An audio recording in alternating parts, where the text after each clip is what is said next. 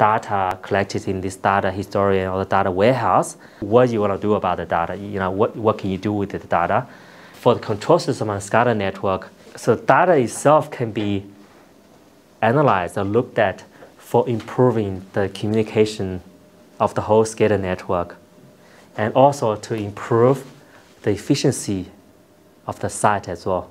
A simple example can schedule the maintenance to become more predictive maintenance than reactive maintenance. Before the water treatment plant fails or went below the certain threshold of efficiency, we can send an electrician or send a technician out there to change out the water treatment filters, to change out the control system, to change out the valves, flange, to be proactive in our maintenance. So we call it predictive maintenance.